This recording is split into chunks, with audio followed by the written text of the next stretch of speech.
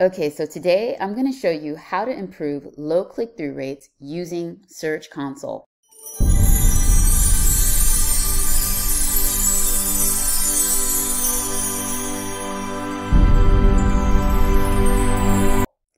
Hey everyone, I'm Tia Jones with Mastering Pop, which is mastering profitability over popularity.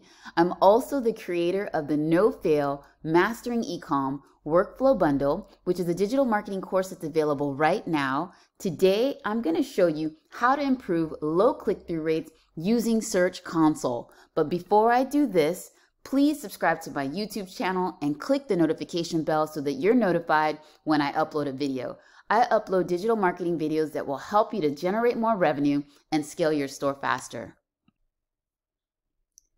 Okay, so Search Console is one of my favorite tools.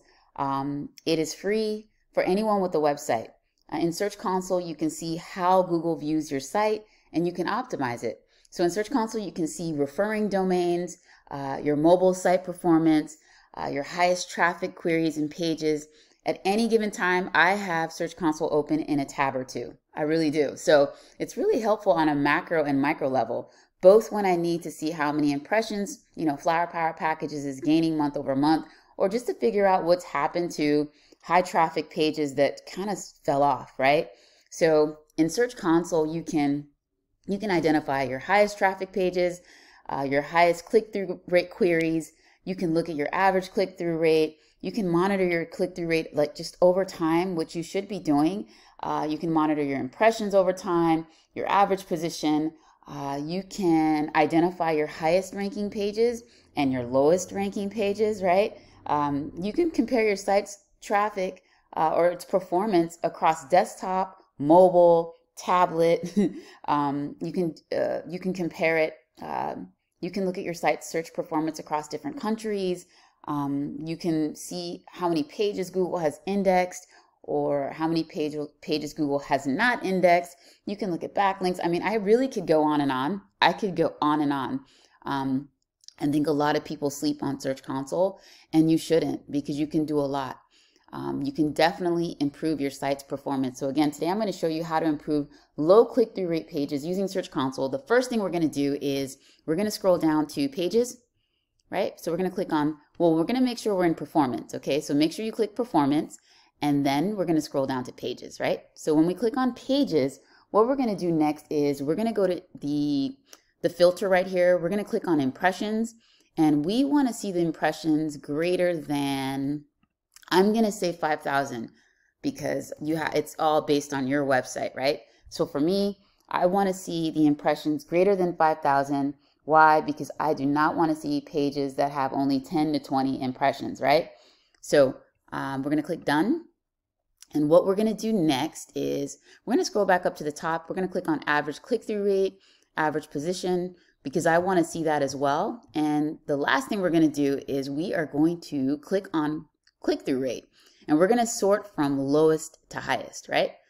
So now I'm looking at collections and product pages from the lowest to highest click-through rates, right?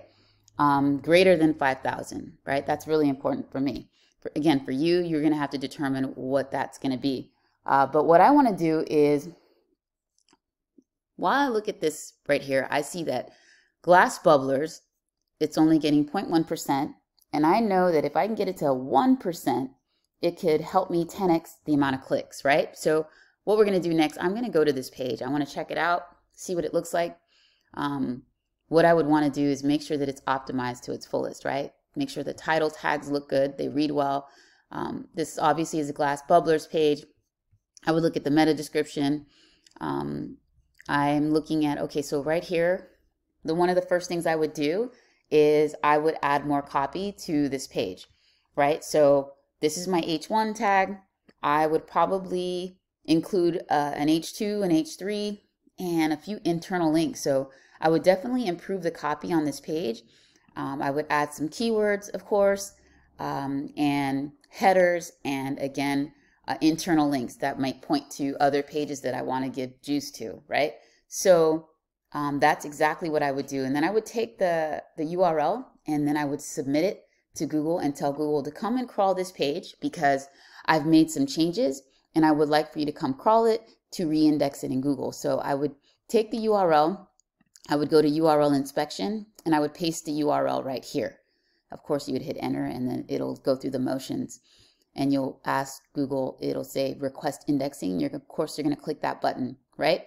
So another thing you can do is we can actually see the queries that are driving traffic to this page. So I can click on queries right here, and all these queries are driving traffic to that specific page. See right here, this is the page, right? So if you want to expand to see, as you can see, there's 133 pages, or excuse me, queries that drive traffic to this collection pages. So there's so much you can do in Google, but that's it. I just showed you how to improve low click-through rates, starting with my glass bubblers page. If you circle back to this page a few days from now, today is March 14th, 2022, you'll see that I've added more copy. Okay, it's your turn. Go improve some low click-through rate pages using Search Console.